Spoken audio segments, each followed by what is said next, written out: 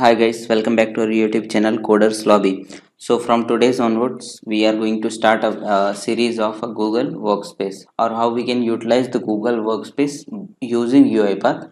So we'll going to cover all the activities whatever is available in UiPath to deal with the Google Workspace.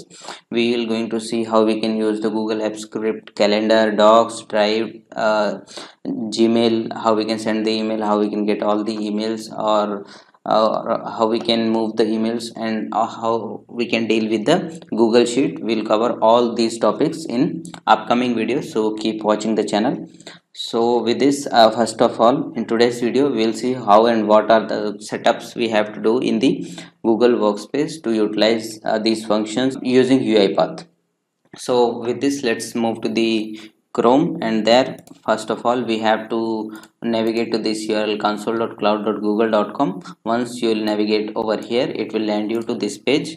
From this page you have to go API and services. From there, okay, we landed over here.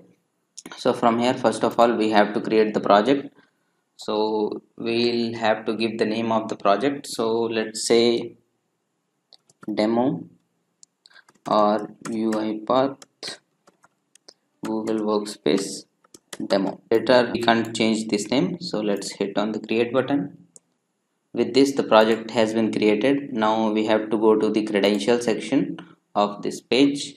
Here we have to create the credential. So there are three types of authentication: either the API key authentication, OAuth authentication, and the service account authentication. So most of the activities supports OAuth authentication or the service account authentication. There are very few activities which supports the API key authentication. So let's say we will create the OAuth authentication. So for that we'll click on OAuth client ID. As soon as we'll click on the OAuth client ID, we'll land it over here. Here we have to do the configuration of consent screen. So let's click on that button and just wait for a few moments. Here we have to click the external, then hit create, and here we have to give the name of our application. So let's say we'll give it as UiPath Google Workspace app.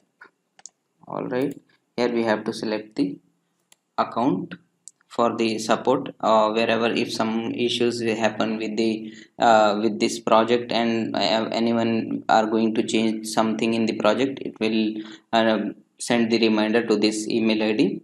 And here we have to give some the email ID for the developer content. So let's say we'll give here the same email account. Once the email ID has been entered, let's hit on the save and continue. After that we have to define the scope, so nothing has to be done over here, nothing has to be done over here as well. So with this it is done. Now let's go back to the dashboard. Okay, this is the consent screen has been created. Now let's again go to the credential and we'll again hit on the OAuth. Here we'll select the desktop app. Let's select the app name as UiPath Google Workspace app and let's hit on the create button. With this, our client ID and client secret has been created and we have to download this JSON key. We'll download it over here. Let's hit on the save button. Our key has been downloaded and now let's see how we can create the service account as well. Okay, hit on the create service account. So here we have to enter the service account name. So let's say UiPath Google Workspace service account. So this is the service account ID. Let's hit on the create and continue, and here we can select the role.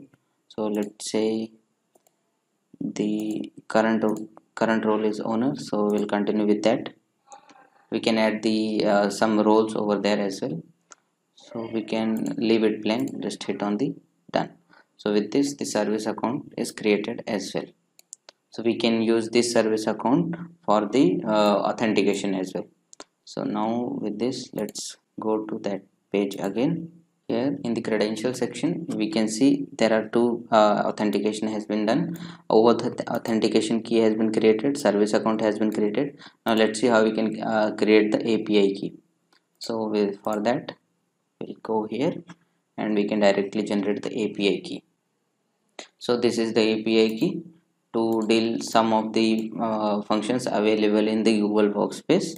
So this API key we can use. I hope now you are cleared how we can generate the different credentials to deal with the Google Workspace in UiPath. So in the upcoming videos, we'll create the videos whatever the functions are available in UiPath to deal with the Google Workspace. With this, let's wrap up, and I hope you enjoyed this video. If this is the case, please like and share the video and subscribe to our channel, and don't forget to press on the bell icon so that you don't miss any update. Whenever we post the new videos to our channel, you will get the notification first.